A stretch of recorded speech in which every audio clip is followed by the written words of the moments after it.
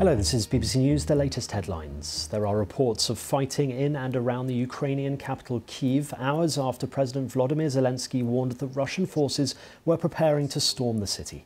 The Ukrainian army said it had repelled an attack along one of the main avenues from the west of the city.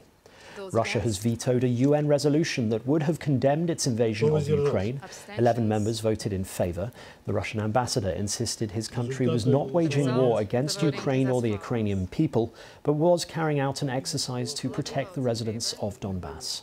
And the United States has said it's imposing sanctions on President Vladimir Putin and his foreign minister and will freeze their US assets following similar announcements from the European Union and Britain.